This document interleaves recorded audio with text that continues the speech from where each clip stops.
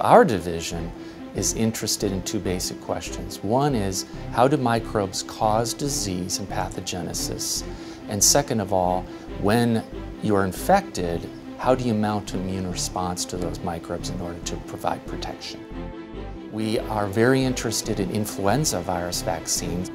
So the goal is to develop a vaccine that we would only need to take once in a lifetime rather than annual vaccines. So we are trying to uncover the basic mechanisms whereby T cells become activated and form memory, and our goal is to develop the best kinds of T cells that can efficiently destroy virally infected cells and live over the lifetime of an individual.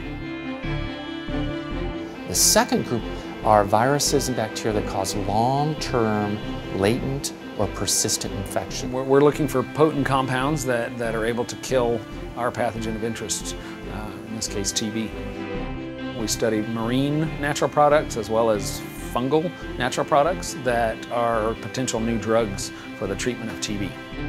The other aspect of our lab is actually in developing a new molecular diagnostic assay that would allow us to detect TB in patients.